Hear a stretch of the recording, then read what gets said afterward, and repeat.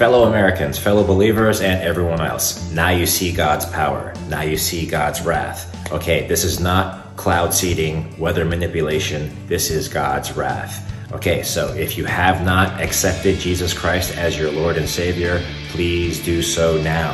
Repent of your sins, live a new holy Christian life according to the Bible. To the non-believers, guys, stop fooling yourselves, please. These are the beginning of the end times, okay?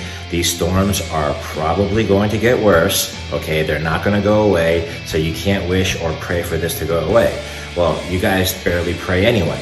So if you're a non-believer and you don't pray, you don't read the Bible, and you don't believe in a God, I suggest you do, because we did not come here from evolution, all right? No Big Bang Theory, okay? Those guys from 1927, those two astronomers, no, they were on drugs, okay? Listen, God made everything, and God said this would happen in the Bible, okay?